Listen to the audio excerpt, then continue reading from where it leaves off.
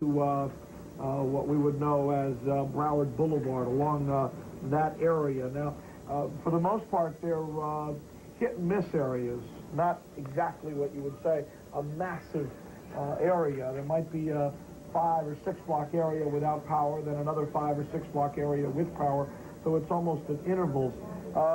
We have spoken with some Florida Power and Light officials, and they're basically telling us when they have a lot of transformers go, or when they have a lot of power lines go down, the way they're going to deal with it is they're just going to go ahead and let that entire area shut off.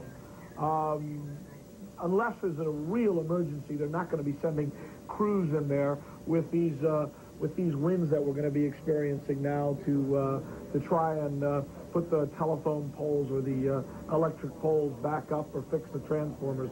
They'll do it after the hurricane is gone, and that would be sometime tomorrow around probably 4 o'clock or 5 o'clock. Is it the winds that are causing these transformer explosions, do you think? What is causing it? It's obviously from the hurricane, but what part of the hurricane is causing these things to happen? You know, we experienced a couple of these. We got to see firsthand a little while ago when we were driving down here. Actually, it's not a little while ago anymore, about 2 or 3 hours ago. We actually saw them blow. It seemed to us at the time the only possible explanation for it could have been the wind, because there was nothing else happening at the time other than the wind. So hours ago. We also have a report of a large fire at Northeast 172nd and Biscayne Boulevard.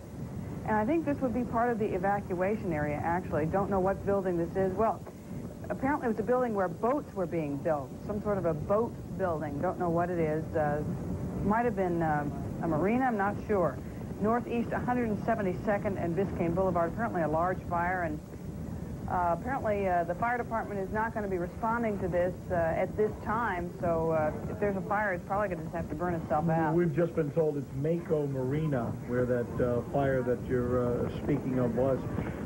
Just recognizing some of those pictures that Ralph just showed us, Ralph Raymond we refer to. That's the area right behind, not far from Channel 7, actually. That's around 163rd and Collins Avenue, where some of these pictures are taken. And again, you know, you really don't get the full brunt of the hurricane or the full brunt even of the storm in these pictures. These pictures, the bridge going over to Holliver. These pictures, you look at them right now, they don't look any different than a thunderstorm in South Florida on any particular day. I mean, there's nothing extremely dramatic about these pictures. An overturned tree in South Florida is not a revelation, as a matter of fact. Jillian Ware has been following the situation for us for a while now. You know, you can't help but wonder, Jillian, if the folks in the Keys, who we were always so concerned about, actually, because of the position of the hurricane, the way it's coming in, as far down as Key West, they've kind of lucked out, haven't they? They certainly have, and when you consider that on the south side of the eye, it's one of the weaker areas, if you can call any area a weak area within a hurricane. Rick, you're probably right in your assessment, because again, as Michael was mentioning when he was reporting from the Nassau area, and he was saying, you know, it was incredibly somber. You would expect something a little more dramatic.